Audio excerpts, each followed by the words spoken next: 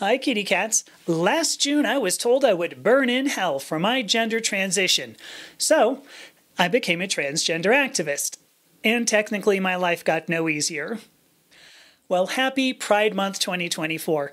Just like Women's History Month or Black History Month, Pride Month is when we recognize the difficulty those of us in the LGBTQ community face from entrenched marginalization.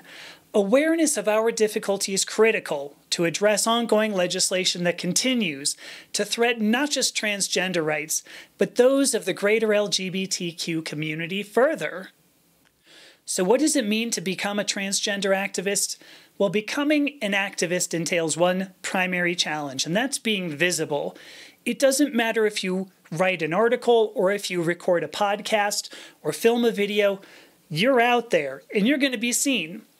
Activism takes confidence, and activism takes commitment, and frankly, activism takes a thick skin to stand up for what you know is right. Now, don't mistake me. There are many rewards to being an activist, but you've got to be aware from the outset that you're going to meet resistance. Resistance. So this is a kind word for haters. Every piece of content I create receives at least one rude comment. As unfair as this may seem, you simply cannot escape how the anonymity of the internet empowers people, especially those with small minds and big mouths. You do have one big weapon against haters, and typically it's not your prowess at arguing. Your responses to rude comments may change a mind, but you have to be ready to exercise your power.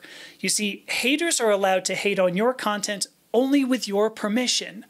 When you find an argument has become no longer productive, or maybe isn't even going to be productive to start, report that comment, get rid of it, and move on. Your community counts on you for safety, so don't take their safety lightly. Well, what if being visible is scary? What if you don't want to create content and risk those haters? Your activism is exactly what you're doing now. You're reading and listening or watching content for a cause. And as content creators, we need you, the content consumer. So, your job, if you find value in a message, you hit that like button. If you think it's a really exceptionally great message, you share it with other people who need to hear it. And if you see more than one good message from a content creator, subscribe for their content. All of those actions are free, and all of those actions support the activism necessary to make a difference. If you want to make a difference in your world, it's going to take activism, and Pride Month is a great time to get started. So create your own content and moderate the response, if necessary, or engage with all your favorite content creators. The search bar is right there. Content that supports your cause is at your command. How about Pride Month? And now, like this video, share it, and subscribe to Amethyst Herrick, Gender Professor.